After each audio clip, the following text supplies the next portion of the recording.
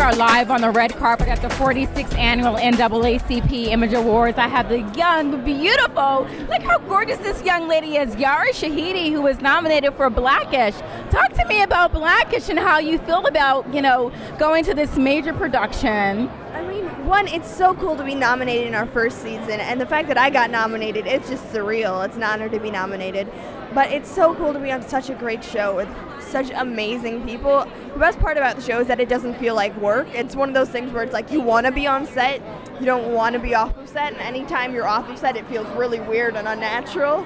Well, it's such an amazing opportunity for you to be able to come to work and not feel like you're working. Yeah. You know, so what's next for your career? Like, ideally, where would you like to see your career go? Like, who's one of your heroes that you look up to for inspiration?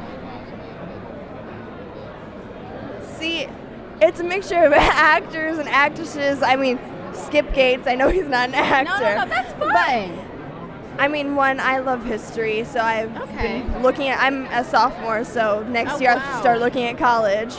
Nice. But a lot of prosperous seasons on Blackish. I'm looking forward to possibly attending Harvard or Oxford. And it will be done. You'll do it. Thank you. And then a few features. Okay. Yeah. All right. Well, again, thank you so much for your time, and congratulations on Blackish. Thank you. You're welcome.